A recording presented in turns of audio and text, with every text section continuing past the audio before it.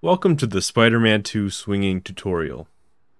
This tutorial will cover how to swing fast, mostly for speedrunning purposes, but should be useful as well for anybody who wants to move quickly, or even anyone who is having trouble with some of the game's harder challenges, like pizza missions or races.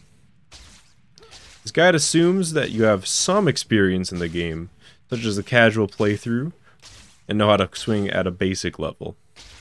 Let's get into it. Swinging is the main movement mechanic of the game, so learning to swing effectively should be a priority. You can do this by following 3 major rules. Let's go through them one by one. Do as many boosts as possible.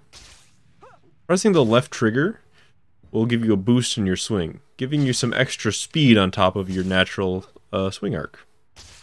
Once you've boosted once on a swing, you won't be able to boost again on that swing for a couple seconds.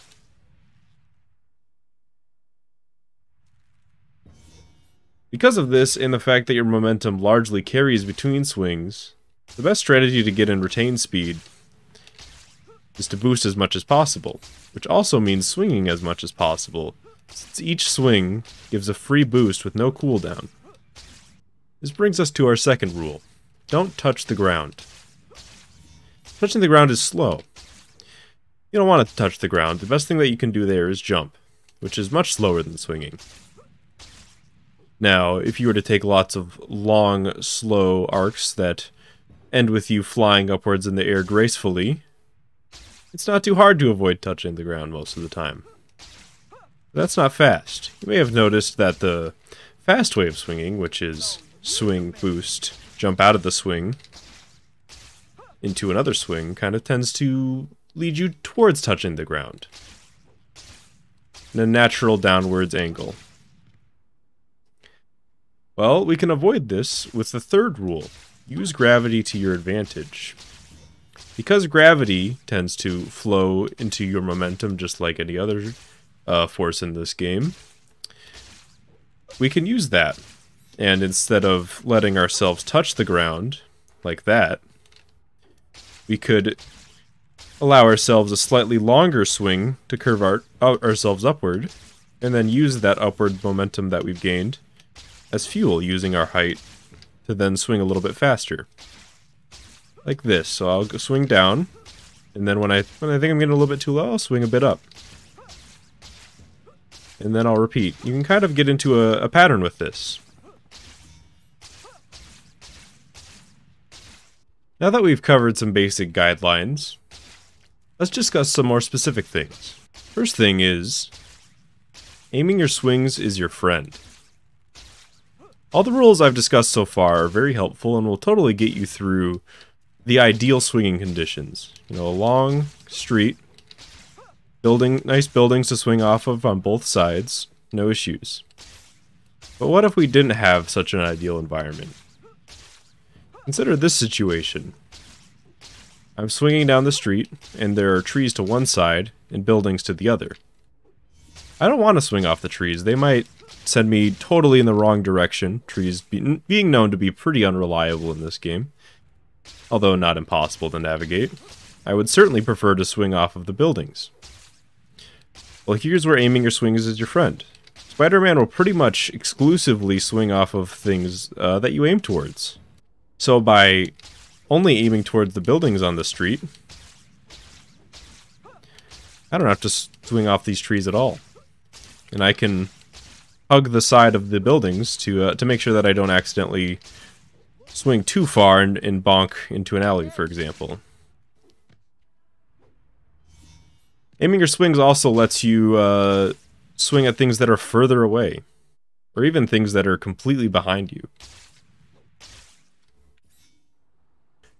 When you're swinging, you want to make sure that you're always thinking ahead. See the road that's in front of you, and see the building placement at a glance, and decide how you want to set it up. For example, here, there's a gap in these buildings, so I get a bit of height so that I can go diagonally over them. And generally, the decision between whether you want to go around something or over it is something that there always isn't a right answer for, and something that you might have to decide on the fly. Or if you're a speedrunner, maybe you take the time to lab it out a little bit. Try each one and see which one is faster for you. This next one is how good swinging becomes great swinging, and is something that isn't intuitive to a lot of people. And that involves how you transition from one swing into the next. So a lot of people might think it natural to do something like this. You see, I swing, and then I'm jumping out of the swing to immediately start another jump, charging my jump in between my swings. Lets you retain a lot of height, you're not falling as much, and you're still swinging a decent bit, and boosting more. And there's a couple problems with that. The first problem is that you are not boosting as much as you possibly could. Because it does take, even if it's not very much time, it does take some time to jump out and start another jump before your swing. So you're already losing out on just a little bit of speed from that. But more importantly, you're no longer using gravity to your advantage by doing this. Consider this, where I am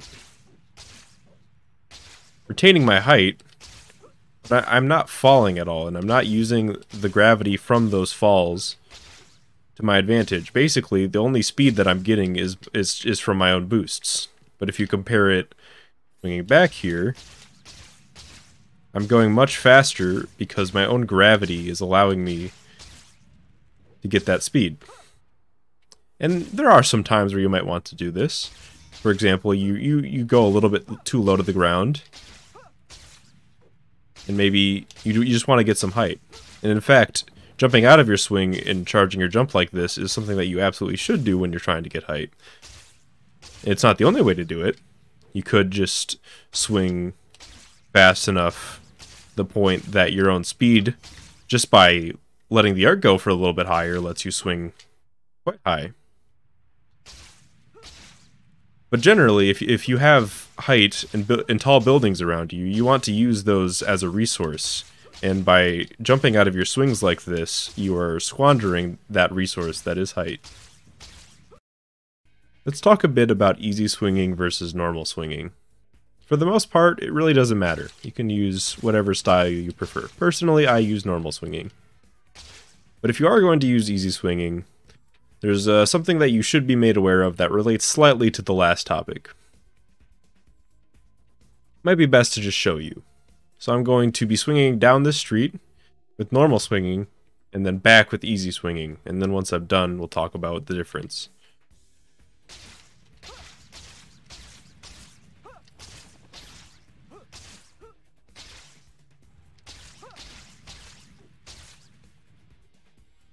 That was a pretty standard, if a little bit unoptimal swing down the street there. I've switched to easy swinging now. And look what happens when I finish my swing. You see how it kind of pops me up?